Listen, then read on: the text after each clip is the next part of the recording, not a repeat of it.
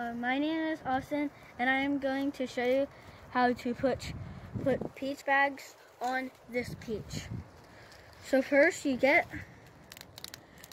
the bag, it should be open, and then you put it around the peach and put it on. And you want to put it in the middle so when it grows and grows, it can fit inside the bag.